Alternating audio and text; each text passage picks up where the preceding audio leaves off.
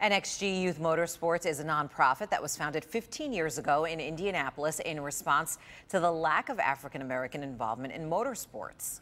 When Roger Penske bought the IndyCar series, a partnership was born, and NXG expanded to Detroit. Jamie Edmonds was on Belle Isle today as the kids in Detroit got their chance behind the go-kart wheel. Jamie, I imagine they were having some fun. Oh, they were having a ton of fun. It was fun to be there on the island to see it. 18 kids got their shot today in the hot box relay, as they called it. It was a culmination of classroom work and track instruction.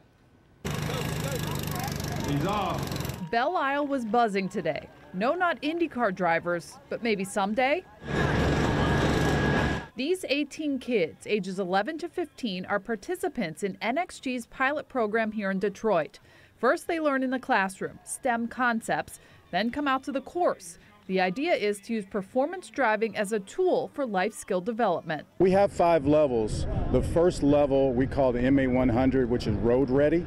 We like to compare the road in life to the road on the race course. So we talk about track geometry, the ability to negotiate the course and think of it as a math problem. 150 kids applied, so interest was high. Melanie Thomas says her 13-year-old son Cameron has really enjoyed these past few days. They're learning and they're having fun, and it gives them an awakening to a different level of engineering. 11-year-old Denali Hodge was all smiles. I learned a bit more about driving the go-karts and more about math, kind of. Their families were the fans, and they say they enjoyed the day at the track too. It was very exciting to see her out here on the track, at Belle Isle. I hope to see her one day in the future on a professional track. NXG plans to host another experience in Detroit this fall. We will definitely be back. This was an excellent experience.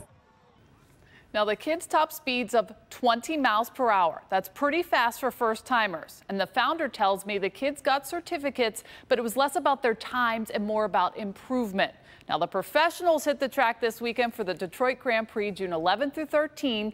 The NXG kids and their families are invited back free of charge. They get to watch the races, Steve and Sandra, and I think they'll be back.